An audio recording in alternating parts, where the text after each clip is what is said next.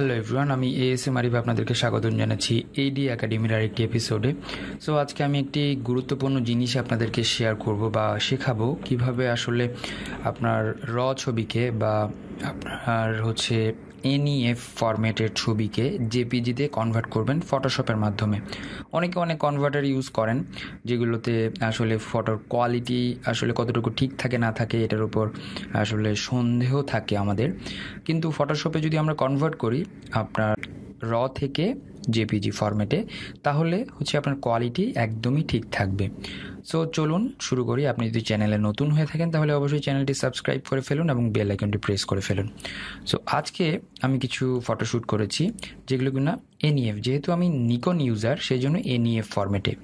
So আপনি যদি Canon user হয়ে থাকেন RC2 বা র মোডে থাকবে, যদি সনি হয়ে থাকেন তাহলে অন্য কোনো ফরম্যাটে থাকতে পারে, বাট এটা হচ্ছে র মোডে।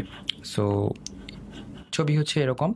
তো এই ছবিটাকে আমি জেপিজিতে কনভার্ট করব, কারণ এই ছবিগুলোর ফাইল সাইজ অনেক বেশি। তো সেই ক্ষেত্রে আপনি যদি কাউকে শেয়ার করতে চান সেক্ষেত্রে অনেক বেশি আপনার জায়গা লাগবে। সেক্ষেত্রে আমরা এই র ছবিটাকে আমরা জেপিজিতে কনভার্ট করে নিই। ছবির অনেকগুলো ফরম্যাট আছে, আমি এর আগেও বলেছি।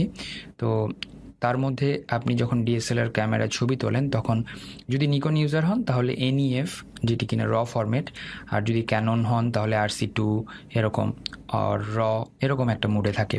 সো এগুলোর ফাইল সাইজ বা র মুডের ফাইল সাইজ অনেক বড় হয়। কিছু কিছু ছবি কিন্তু আমার 38 মেগাবাইটের মতো হয়েছে, যেমন এটি 27 মেগাবাইট, যেমন এটি 28 মেগাবাইট, 28। সো এরকম 29 মেগাবাইট, 30 মেগাবাইট। এই ছবিটা আমার 30 মেগাবাইটের একটা ছবি। সো এই ছবিটা যে ব্যাপারটা দেখুন, আমি যখন প্রথমে ছবিটি ওপেন করছি কালার আসছে, কিন্তু তার ঠিক পরেই ফেডেড হয়ে যাচ্ছে। এটি র মোডের একটি নিয়ম। তার মানে র যে এখানে কোনো আপনার যে কালার আছে সব কিছু আছে সেগুলোর রেজুলেশন এবং এভরিথিং আপনি যে কোনোভাবে যে কোনো মোডে নিতে পারবেন।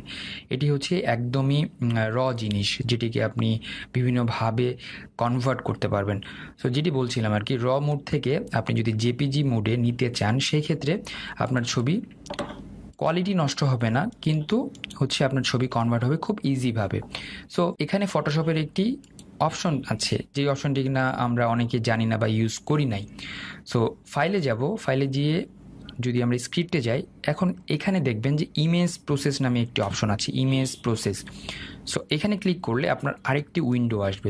সো এখানে উইন্ডোটি আসার পরে এখানে সিলেক্ট ফোল্ডার, যে ফোল্ডারে আপনি র ছবিগুলো রেখেছেন, এবং এটা যেই ফোল্ডারে আপনি আপনার কনভার্টেড ছবিগুলো রাখবেন। তো আমি যদি সিলেক্ট ফোল্ডারে যাই, সেখান থেকে আপনার বিভিন্ন রকম অপশন আসবে, যেমন আমি এখানে এই নামে ফোল্ডারটি ক্রিয়েট করেছি। আমি যদি ওকে করে দিই, এই ফোল্ডারটি এখানে ওপেন হয়ে গেল, তার মানে এটা এখানে সিলেক্ট করে নিল।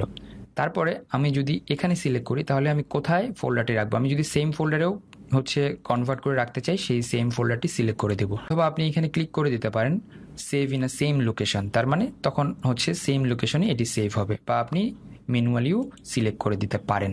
সেই ক্ষেত্রে আপনার এই দুটি জিনিস কাজে লাগবে। এখন আমি save in a same folder দিয়ে দিলাম, এবং এখানে দেখুন সেভের যে অপশনগুলো আছে, কোয়ালিটি কীরকম হবে। তো কোয়ালিটি আমি এখানে 5 থেকে 10 করে দিচ্ছি, তার মানে 10, 12 এরকম কোয়ালিটিটা আপনার বেস্ট একটা কোয়ালিটি, যেটি কিনা জেপিজি মোডে বেস্ট একটি আউটপুট আপনি পেতে পারেন। তো সেখান থেকে convert to profile two sRGB, যদি আপনি sRGB মোডে নিতে চান তাহলে সেই ক্ষেত্রে এটি ক্লিক করে রাখতে পারেন। আমি সেভ এস জেপিজি এই মোডে রাখবো। দেন রিসাইজ দ্য ফিট, আপনি রিসাইজ এখানে ক্লিক করলে আপনি কত পিক্সেল বাই কত পিক্সেল হাইট ওয়েট রাখতে চান সেটিও দিয়ে দিতে পারবেন। সো এটি আপনার একটি অপশন, যেটি কিনা খুবই কাজের একটি অপশন। সো আমি এখানে সিলেক্ট করছি না, কারণ আমি রতে যেই সাইজে তুলেছি সেই সাইজেই আমি কনভার্ট করতে চাই, সেই জন্য জাস্ট শুধু সেভ অ্যাজ জেপিজি মোডে দিয়ে দিলাম। তারপরে কোয়ালিটি রাখলাম 10। রাখার পরে আমি যদি এখানে রান দিলে এটি কনভার্ট শুরু হয়ে যাবে, এবং সেম ফোল্ডারে আপনার ছবি সেভ হওয়া শুরু করবে। একটু টাইম নেবে, এক্ষেত্রে আপনার পিসি একটু স্লো হয়ে যেতে পারে, কারণ আপনার যখন এটি কনভার্ট করছে তখন এটি একটি করে প্রিভিউ দিবে এবং এটি একটি করে কনভার্ট করবে। বাট এই কনভার্সনটি কিন্তু পারফেক্টভাবে কনভার্ট হয় জেপিজি থেকে র মোডে। সো আপনি যদি ক্যান্সেল করে দিতে চান সেই ক্ষেত্রে আপনার ক্যান্সেল করে দিতে পারেন। এবং দেখুন যে ফোল্ডারে আমরা আসলে ছিলাম সেই ফোল্ডারে জেপিইজি নামে একটি ফোল্ডার ক্রিয়েট হবে এবং আপনার ছবিগুলো জেপিজি মোডে সেভ হওয়া শুরু করবে। সো দেখুন র থেকে জেপিজিতে খুব সহজেই আসলে কনভার্ট হয়ে গেল। এই হচ্ছে ব্যাপার, এখনও কনভার্ট হচ্ছে, একটা একটা করে কনভার্ট হচ্ছে। সো এই হচ্ছে প্রসেস। যদি ভিডিওটি ভালো লেগে থাকে অবশ্যই লাইক দিবেন, কমেন্ট করবেন এবং শেয়ার করে ফেলবেন। এগুলো বলি একটাই কারণ, যে যাতে করে এখান থেকে মানুষেরা শিখতে পারে। আর আপনাদের জন্যই আমরা ভিডিওগুলো বানাই কষ্ট করে। সো আপনারা যদি একটু সাপোর্ট করেন আমরা ইন্সপিরেশন পাই এবং নতুন নতুন অনেক ভিডিও আমরা আনতে পারি। সো ভালো থাকবেন সবাই। আমি এস এম আরবি আজকের মতো এডি একাডেমি থেকে বিদায় নিচ্ছি। আল্লাহ হাফেজ।